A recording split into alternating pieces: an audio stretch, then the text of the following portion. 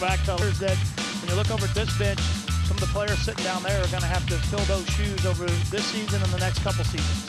And it's really going to Jasmine Greer, a player that checked in for Indiana State to break.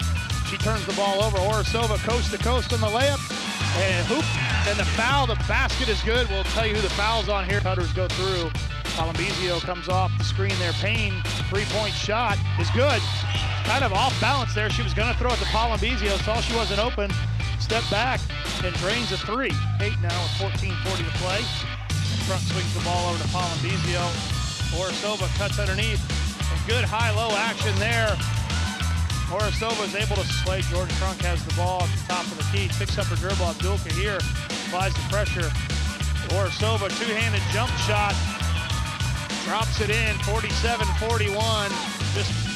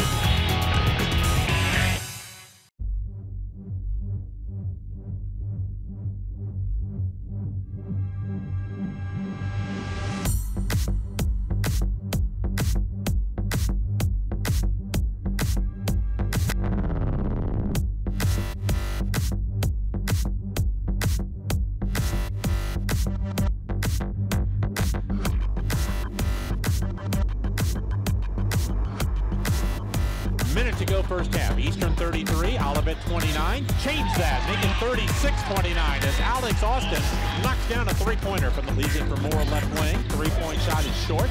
Weak side rebound. Anderson again for two more. He really worked hard to get that good position on the weak side. He's doing a nice work for the Panthers tonight. Ball passed in underneath to Larson. Blocked by Anderson. Called for the foul going what I do. Great block down there by Pike. Gets it to the elbow. Leaves it for Green. Cutting down the lane. All the way in. Laid it up and in. Nice move by Dennis Green. He's got 13 points. Jay Spoonhour wants a timeout. One dribble off in the corner. Austin. Three-pointer. Good, and he's fouled. He'll have a chance at a four-point play. Banks hit Austin on the elbow on the shot. Glad to see Austin bounce back after a subpar. Holds it. One dribble. Pass off. Stolen. Austin with the steal at midcourt. Breakaway layup. Lays it up and in. Big steal and hoop by Alex Austin. 7-point lead with a minute to go for Eastern. Yeah, that.